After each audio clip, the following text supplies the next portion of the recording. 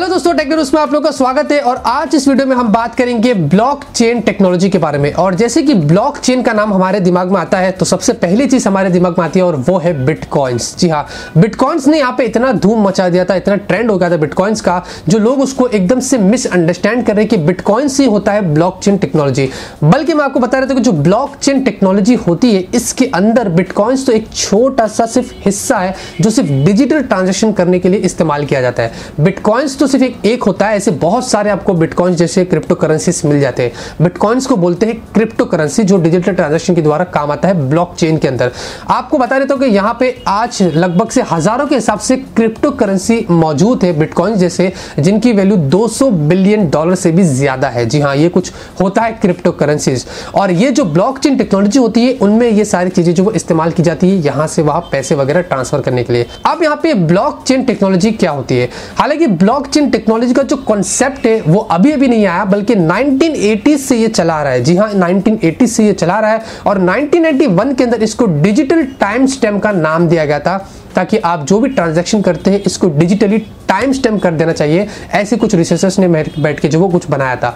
उसके बाद 2008-2009 के आसपास मैं कहूंगा एक ग्रुप ऑफ पीपल या फिर एक आदमी आप बोल सकते हैं, सतोशी नाकामोटो ने बिटकॉइंस को इंट्रोड्यूस किया था, ताकि ब्लॉकचेन टेक्नोलॉजी के अंदर आप यहां से वहां पैसे ट्रांसफर कर सके डिजिटली। तो ये हो गया बिटकॉइंस। हालांकि स्पेशली यहाँ पे ब्लॉकचेन टेक्नोलॉजी को जो बनाया गया था उसके बाद यहाँ पे बिटकॉइंस उसके अंदर जो इस्तेमाल किया जा रहा था, लेकिन अब इसका कॉन्सेप्ट काफी बड़ा हो गया है और बहुत बड़ी बड़ी कंपनीज, गवर्नमेंट ऑफिशियल्स आज इसको काम में ले रहे हैं। और बताया जा रहा है कि 2019 से ब्लॉकचेन टेक्नोलॉजी काफी आम हो जाएगा, क्योंकि यहाँ पे बहुत सारी जो मोबाइल कंपनीज भी है वो ब्लॉकचेन टेक्नोलॉजी से रिलेटेड स्मार्टफोन्स भी लॉन्च कर रही है, जिसमें आपको उनके डिजिटल वॉलेट्स मिलते हैं, जिसके अंदर आप बिटकॉइंस को माइन कर सकते हैं, बिटकॉइंस को डिजिटली स्टोर कर सकते हैं और यहां से वहां ट्रांसफर भी कर सकते हैं। कुछ ऐसी टेक्नोलॉजी वाले भी फोन आ रहे हैं। जबकि ब्लॉकचेन टेक्नोलॉजी एक फ्यूचर टेक्नोलॉजी है, जो हम सभी लोगों को फ्यूचर में इसका इस्तेमाल एक वक्त आएगा जो करना पड़ेगा। और जहां पे ये एक ऐसी टेक्नोलॉजी है जहां पे आपको बीच में कोई भी इंटरमीडिएट जो वो देखने को नहीं मिलेगी,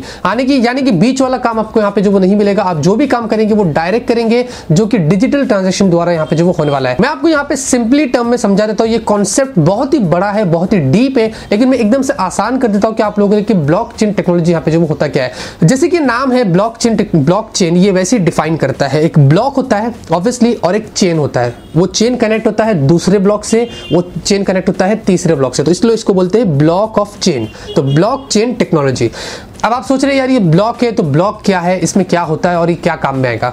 देखिए, यहाँ पे ब्लॉक जो होता है, ये ब्लॉकचेन टेक्नोलॉजी होता है, ये यहाँ पे एक डिजिटल लेजर है जो एक नेटवर्क होता है उस पर डिस्ट्रीब्यूटेड होता है। मतलब ये होता है कि फॉर एग्जांपल एक स्प्रेडशीट है आपके पास एक्सेल की, और एक ऑफिस में आप काम कर रहे हैं और उस स्प्रेडशीट में आप 5 लोग यहाँ पे एक साथ काम कर रहे हैं अलग अलग कंप्यूटर से, और जो भी चेंजेस आप उस स्प्रेडशीट में करते हैं, उस फाइल में करते हैं, वो सारे के सारे लोगों को दिख रहा है लाइव, और वो लोग भी यहाँ पे चेंजेस वगैरह कर सकते हैं।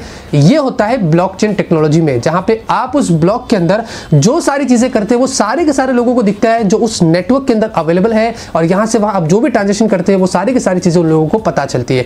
नॉर्मल जो फाइल्स होती है आप यहां पे एडिट किए, सामने वाले पर्सन को भेजे, जब तक उसने आपको रिटर्न नहीं भेजा एडिट करके तब तक आप नहीं देख सकते।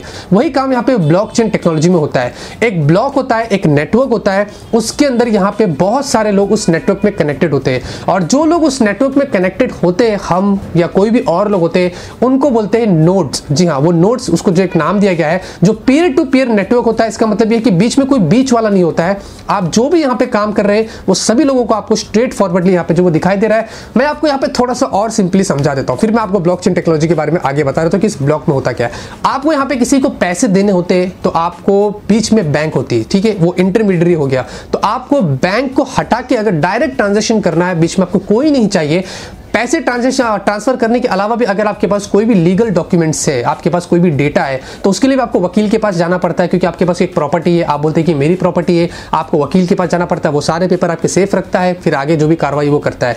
ये सारे जो बीच वाले लोगों को हटा के जो आप डायरेक्टली काम करते हैं, इसको यहाँ पे बोलते हैं ब्लॉकचेन टेक्नोलॉजी, जो डायरेक्ट यहाँ पे आप जो बीच वाले को हटा के काम करते हैं। और ये डायरेक्ट जो काम होता है वो एक नेटवर्क के बीच में होता है, जो उस नेटवर्क पे काफी सारे लोग बैठते हैं, और आप जो भी यहाँ पे ट्रांजेक्शन करते हैं वो सारी की सारी चीजें यहाँ पे जो वो उसके अंदर जो वो दिखाई देती है, और पैसे भी यहाँ से जो आप ट्रांसफर कर सकते हैं, डॉक्यूमेंट्स को सेव कर सकते हैं, ये वगैरह वगैरह की चीजें यहाँ पे जो वो कर सकते हैं। तो ये है ब्लॉकचेन टेक्नोलॉजी, जो मैं आपको थोड़े अलग टर्म से जो वो समझा दिया था, जिसमें बीच वाले की जरूरत नहीं पड़ती है। अब जो एक ब्लॉक होता है, इस ब्लॉक के अंदर यहाँ पे जो वो क्या होता है, यहाँ पे एक जो नॉर्मल ब्लॉक होता है, ये 3 चीज से जो वो बनता है। जो इसमें एक डेटा होता है, चाहे वो बिटकॉइंस का आप ट्रांजैक्शन करते हो, या नॉर्मली अगर आपके पास कोई भी फाइल से, कोई डेटा से, या कोई भी चीज के आपके पास जो डॉक्यूमेंट्स फाइल है वो होता है। और तीसरी होती है हैशिंग।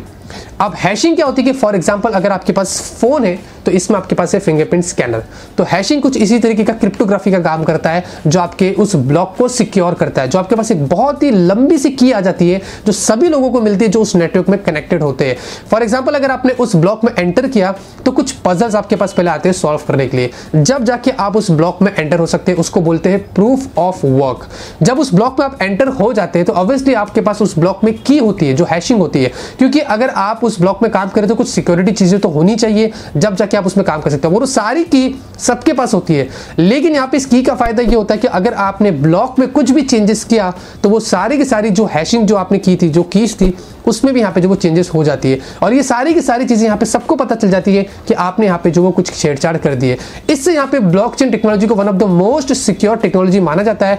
अभी तक का हिस्ट्री यहाँ पे कि ब्लॉकचेन के अंदर अभी तक का कोई भी हैकिंग से रिलेटेड जो चीजें सामने नहीं आई है। हालांकि अभी इतना एडवांस नहीं हुआ, इसको तो आना बाकी है, लेकिन ये एक रिकॉर्ड है। हालांकि बिटकॉइन से यहाँ पे जो वो हुआ था हैक, उसके अंदर कुछ ना कुछ जो चीजें चोरी वगैरह हुई थी वो अलग सर्वर पे था, लेकिन जो ब्लॉकचेन टेक्नोलॉजी अभी तक का इसको किसी ने भी जो हैक नहीं किया है। तो ये हैशिंग होता है, जिसके अंदर आपके पास एक पब्लिक की होती है, जो प्राइवेट की होती है, एक हाइब्रिड की होती है। जो की होती है उसको हैशिंग की बोलते हैं। अलग अलग तरीके की होती है। पब्लिक में आप जितने भी लोग नेटवर्क में बैठे वो सारे के सारे इस की को डाल के वो सारी की सारी चीजें उस नेटवर्क में देख सकते हो जो आप कर रहे हैं।